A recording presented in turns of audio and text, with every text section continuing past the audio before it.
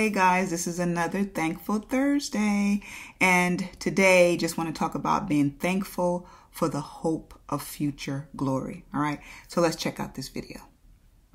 Hey guys, this is Jarena here again, and this is another Thankful Thursday, and today I want to talk about the hope of future glory, just to be thankful for that. And I know, us believers, I'm sure we are thankful for that, but just wanted to remind us of that and encourage us to continue to keep that in our focus. Now, today, this Thankful Thursday is actually going to be the last one for a while, probably. So just want to kind of end it with the whole hope of glory, of future glory, okay? So I want to go over a few scriptures, and, I am just so thankful, and so I am anticipating the day that I stand before the Lord. I cannot wait until this life is over with. And no, I'm not like suicidal or depressed. I don't think I'm depressed, but I do look forward to the day that I don't have to deal with the flesh. I don't have to deal with sin, my sin, nobody else's sin, even the fallenness of this world in general. I can't wait till this is all over with. I really can't. I'm looking forward to that glorious day. Sometimes I try to think about how will it be when I stand before the Lord, and even when I try to imagine it, I think, oh, it has to be greater than that. So can't wait till that day come. So I want to mention some scriptures and just encourage us to be just thankful and in anticipation for that glorious day when we see him as he is. All right. So let's look here at, 1 Peter 1:3-4.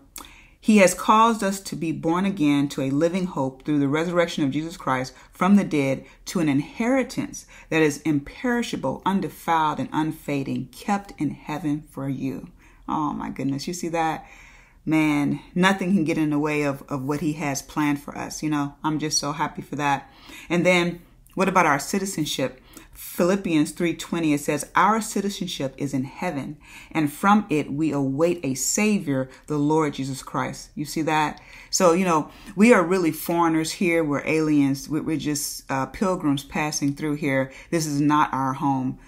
Our actual home awaits us after this is over with. So I am so encouraged by this great hope and promise from our Lord. And then let's see here. There's another one I want to mention. Titus 2:13, waiting for our blessed hope, the appearing of the glory of our great God and Savior, Jesus Christ. Oh my goodness. Yes, I am looking forward to that day. And then, of course, Romans 12:12, rejoice in hope, be patient in tribulation, be constant in prayer. So, as we face things in this life, I've often said that life is hard, and it's harder for some than others. It just is. But we have a blessed hope that goes beyond this life. Our lives are actually hidden in Christ. So no matter what we face here, the main things that you face even in this life is sicknesses, relationship issues, financial issues, things of that nature. But one day we won't have to face any of that. And then, the scripture, 2 Corinthians 4:17 and 18, for this light momentary affliction is preparing for us an eternal weight of glory beyond all comparison, as we look not to the things that are seen, but to the things that are unseen. You see that? So even the things that we're going through here, it really can't be compared to the glory, that will be revealed in us. It can be compared to that. So I just want us to be encouraged by this great truth. And then I just mentioned that one, I stepped ahead of myself, but Romans 8:18, the sufferings of this present time are not worth comparing with the glory that is to be revealed to us. You see that? Absolutely. And then, let's see here. And then one of my favorites here, Revelations chapter 21, I of course like that. I love that whole chapter, but verse 4, it reads, he will wipe away every tear from their eyes, and death shall be no more. Neither shall there be mourning, nor crying, nor pain anymore, for the former things have passed away. You see that? Absolutely beautiful. I just love that. You see that great hope that we have. And then, of course, this is 1 John 3:2 reads, "Beloved, we are God's children. Now, we are God's children now, and what we will be has not yet appeared. But we know that when he appears, we shall be like him, because we shall see him as he is." Oh my goodness. That right there it gives me chills, because it's just really something to look forward to. And I'm just so grateful that the Lord has prepared a place for us. And, it's not that because we've done such a great job or that, we're a big deal, but it's because he has decided to give us eternal life. In the book of John, and I'm paraphrasing, the Lord said that basically those that belong to him, he gives us eternal life. Isn't that wonderful? Such a wonderful, wonderful thing. And so I just want to encourage all of us to just continue in the Lord, continue to believe and trust in our Savior, knowing that we have a greater hope. We have a blessed hope that one day we will be with him and we'll see him in peace on top of it all. Isn't that something? Isn't it something to know that as we are going through the sanctification process, and none of us are perfect, none of us dot all the I's and cross all the T's, none of us, is 100% on anything.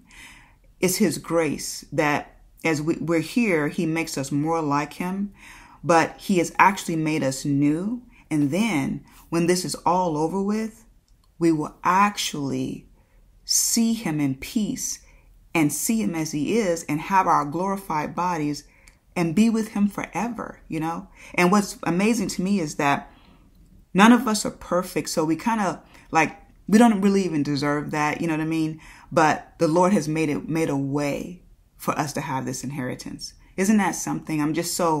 I am so grateful, and I'm so thankful for that. And so I just want all of us to just be encouraged by this great hope that there is a day of glory. All right. And while we're here, he takes us from strength to strength and glory to glory. But man, when this is all over with, what a glorious day that will be. You see that?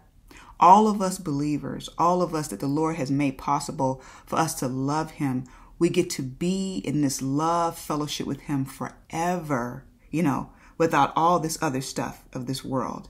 I look so forward to that day. And so I just want to encourage all of us that, like I said, life's hard sometimes. And, while we're dealing with this world, this life, while we're dealing with conflict and situations and disappointments and things like that, I want us to be encouraged by what we have to look forward to. The Lord has promised us this. He has promised us peace with him forever. So that's greater than anything that we could face in this life. All right. So be thankful for this future hope of glory. All right. So happy for this. So happy. So be encouraged, guys. And I know I am very encouraged about this. So just want to leave a few words of encouragement and highlight those scriptures. So be thankful. Be thankful that one day this will be all over with. And I know it's kind of challenging too, to be, I guess, to rejoice about it, because in essence, we all have to exit this life to get to that point, right? So it's almost like, well, do you look forward to dying per se? And I get it. Nobody looks forward to dying. I would say that I don't look forward to the process of dying, but I do look forward to this being over with. I do. So be encouraged by this great hope that one day we will see him as he is. We will be made like him, all right? And we will see him in peace. And every day will be glory, glory, glory. All right, guys, continue in him, in Christ alone. God bless. Hey, thanks for watching. And if you liked anything you heard, please like, subscribe. All right. And then if you have any comments, leave it in the comments section. All right. All right. Thanks again for watching. You guys be blessed.